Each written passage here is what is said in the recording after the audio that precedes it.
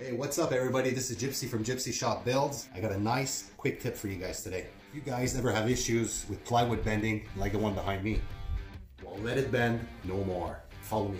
There it is, guys. Spray bottle, put some water in it, then you take that sheet, put it on a flat surface, spray a lot of water on it so it absorbs, it weakens the wood, makes it flexible, guys. So once the plywood sheet is all wet, you want to find a flat surface. Let me show you. Take that bended piece, put it on the flat surface. So you want to make sure you put some weight on it, ideally another plywood piece. Then you want to create that squeeze by clamping it together. Make sure it's tight, so you force that piece to become straight. So then you'll be left with a nice piece of plywood like this, guys. I hope you guys enjoyed this quick tip. So for complete DIY projects, check out our channel, guys. Until next time.